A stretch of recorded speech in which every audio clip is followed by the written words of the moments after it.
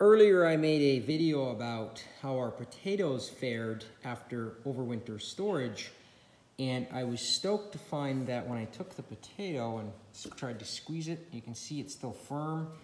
It looks perfectly good. Unfortunately, I was horrified to find that when we cut most of them open, I'm going to say probably 90% of them, they had this problem.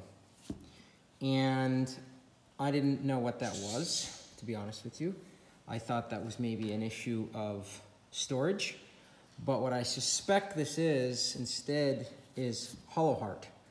And hollow heart is an environmental problem that happens with potatoes, and it can come from inconsistent watering, it can come from inconsistent fertilizer, and it can also come from cold soils. And unfortunately, I don't know which of those caused this problem. I can tell you that I plan on greatly increasing potato production here on the farm because potatoes grow very, very, very well here in Alaska, and moose don't particularly bother them, and the climate here is well suited for them. If this had been a commercial crop, I would have lost almost 100% of my value. So what I'm going to do this year is, now that I'm aware that hollow heart is a problem for me, is try to watch the water that goes into the bins. You'll see how I grow potatoes as soon as some of the snow goes, at least how I did it last year. It's not how I'm going to do it forever, but until I'm done construction, I have to grow potatoes temporarily.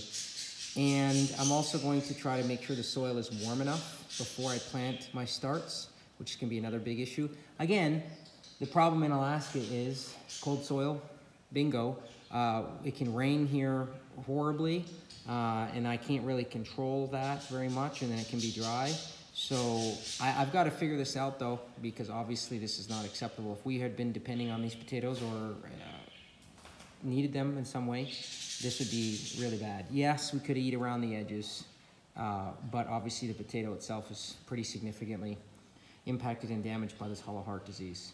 So if you see that in your potatoes, you'll know what it is. I don't know exactly how to fix it yet, but now that I found that there's a problem, I'm going to figure it out.